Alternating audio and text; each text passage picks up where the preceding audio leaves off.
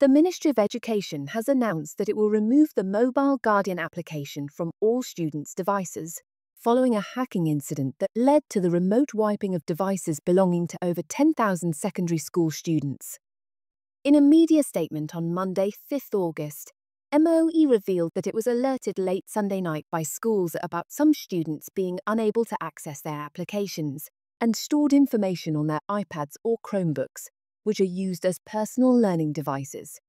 Mobile Guardian, the device management app installed on these devices, allows parents to manage students' usage by restricting applications, websites, and screen time. The MOE has voiced strong concerns to Mobile Guardian, the mobile device management company, regarding the incident.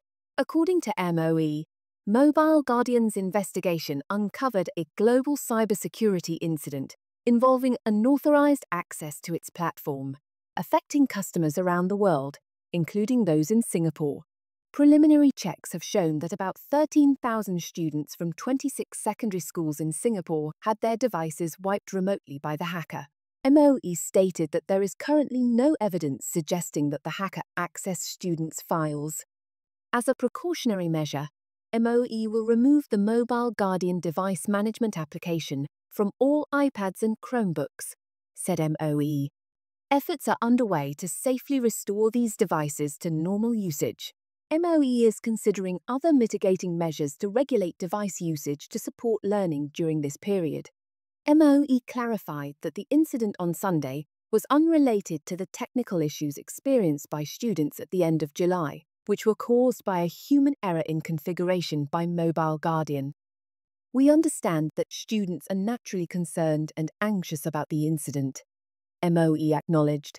MOE is working with schools to support affected students, including deploying additional roving teams to schools and providing additional learning resources. In a statement on its website on Monday, Mobile Guardian announced that it has halted servers to prevent further disruption by the perpetrator following the security incident.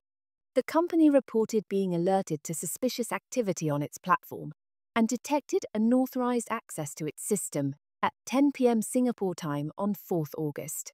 Mobile Guardian is currently investigating the breach, which has affected users globally, including in the United States, Europe, and Singapore. This led to a small percentage of devices being unenrolled from Mobile Guardian and remotely wiped, the company said. Mobile Guardian advised users to contact their local administrator to reactivate their devices. This incident marks the second cybersecurity breach involving Mobile Guardian in 6 months.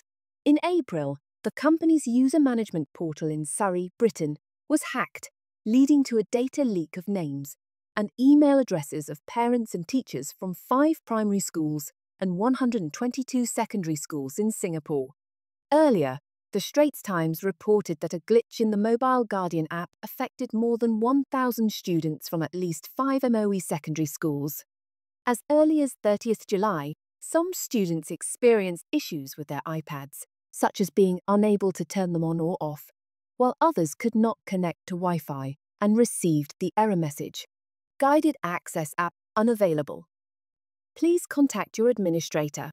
MOE attributed this glitch to a human error in configuration by Mobile Guardian.